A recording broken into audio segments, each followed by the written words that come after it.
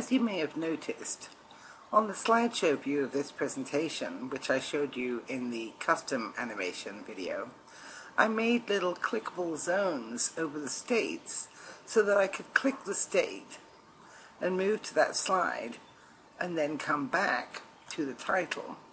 Here's one for Washington. I'll show you in this short video how to do that. Let me end the show.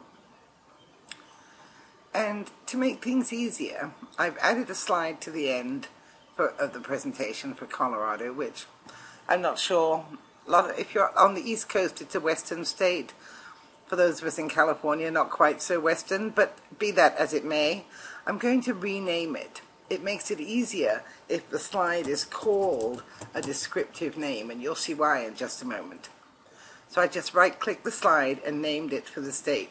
You'll see that my other slides in this presentation have all been renamed. Coming back to the title slide, I'm going to make a small rectangle. Let me see, I'm going to put it over Colorado so it can't be too big. And then I'm just going to use the arrow keys to nudge it into position.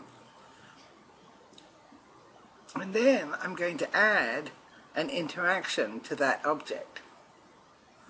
And I'm going to say at mouse click, go to a page or object, and then it asks me where in this presentation I want to go, and this is where having named the slide comes in handy. Now I know that I want to go to slide Colorado. I click OK.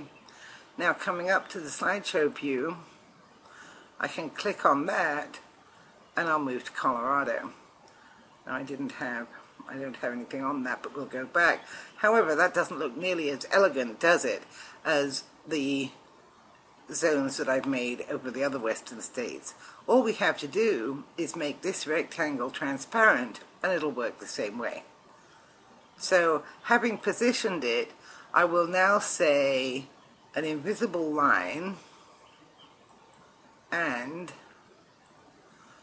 must be down at the bottom, no? Here we go, invisible color. Now, although it's still that we can still see the selection handles, nothing else, and when I click off it, you can't see it. And that's why I suggest that you create it, position it, and put its interaction on and make sure it's working before you make it transparent and invisible, because then it gets much more difficult, doesn't it? So let's go to the slideshow, point to Colorado, and there it is, jumping right to the slide we need.